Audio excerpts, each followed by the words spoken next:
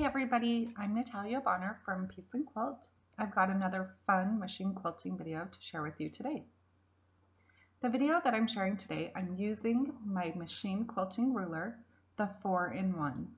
This ruler is available for purchase on my website, peaceandquilt.com. The design that I'm showing you today is the checker pattern. This design is great for a background filler, but could also be done as an all-over design and really create a cool impact. As you can see here, I didn't do any markings. I'm just using the markings on my machine quilting ruler, saving a lot of time in measuring. I first used my ruler and stitched vertical lines 1 inch apart, traveling along the edge of my block to get to the next row. Then I went back through and stitched horizontal lines again 1 inch apart. I do all of my machine quilting on a Gammill 22-inch long arm machine.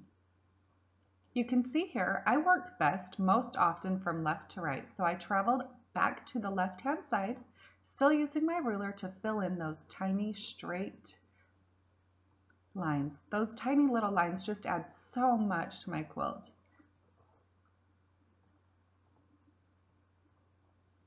You can see that as I travel, I'm stitching them in alternating blocks, traveling or quilting 2 rows at a time. By quilting 2 rows at a time, it saves a lot of time, it makes it quicker, and also I don't have to travel along any stitch lines, just cross over into the next block. I'll work all the way to the right hand side corner, and then I'll travel back across the next 2 rows, and then again back to the right hand side. I'll do this, if this is a large quilt or if it's a small background area, I'll work in the same manner until I've filled in the quilt completely or the area that I'm working in. Generally, I will use a matching thread, but today, just so that you can see what I'm doing, I've obviously used a nice white contrasting thread.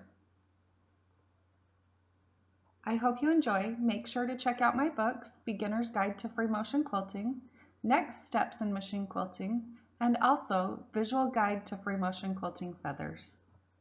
Also, check out my blog, peaceandquilt.com, where I post several times a week with inspiration and all sorts of yummy quiltiness. Happy quilting!